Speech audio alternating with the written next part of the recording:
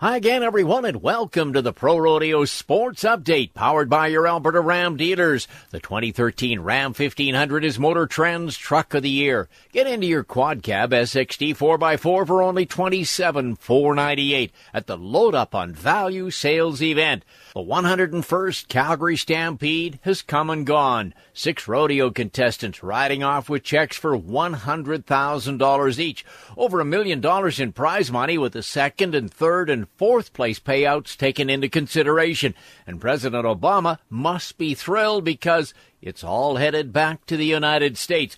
No Canadians came through in the Short Go Round Championship Series late Sunday afternoon. In the steer wrestling event, the title matchup was between Ethan Thuvenal, Jake Reinhardt, Matt Reeves, and Wade Sumpter.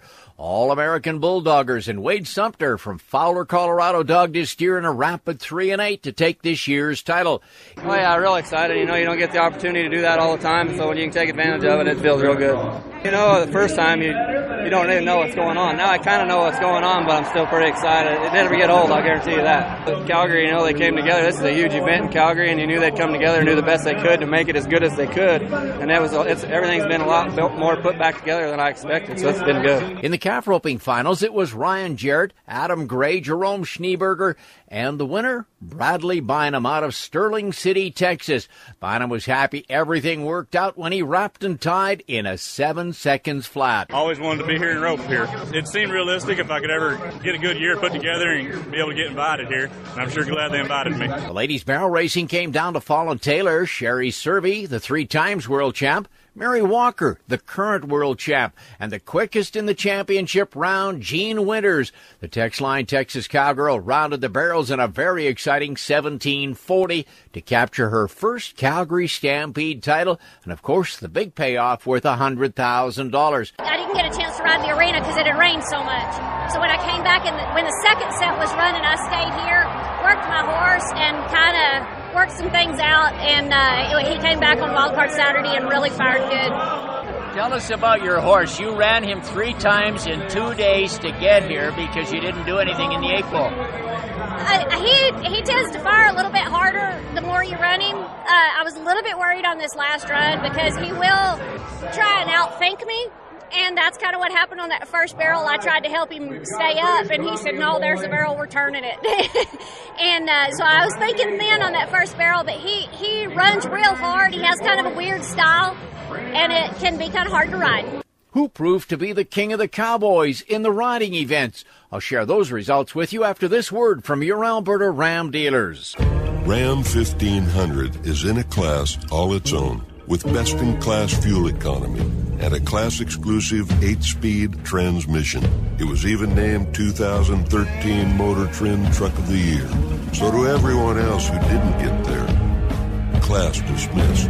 In an all-new 2013 Ram 1500 SXT 4x4 for less than $26,000. See dealer for details. Guts, glory, Ram. Now to the Rustock event winners, and we'll start with the saddle bronc riding, where Cole Elshier, Wade Sundell, current world champion Taos Muncie, and this year's Calgary champ Cort Scheer from Ellesmere, Nebraska, covered Franklin's spring planning for a whopping 93.5-point ride.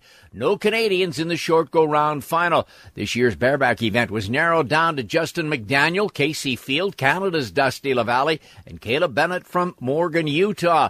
Bennett was 92 points to take home the big check and the title, Calgary Stampede bareback champion for 2013. It's a horse that I knew, and every bareback rider, it's one of those ones that a guy really wants to get on.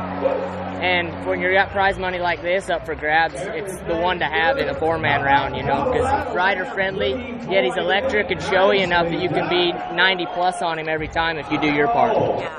I had more confidence in myself when I nodded my head. First time I got on her, I second-guessed my capabilities, and it was, I guess you call it fear.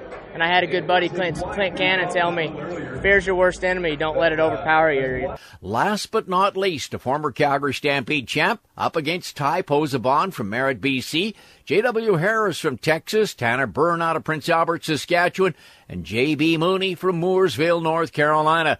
Mauney, who was the 2009 Calgary champ, covered the Calgary Stampede's bombs away for an amazing 91.5-point bull ride. I knew he was good. He's got a couple different trips, so I didn't really know what to expect.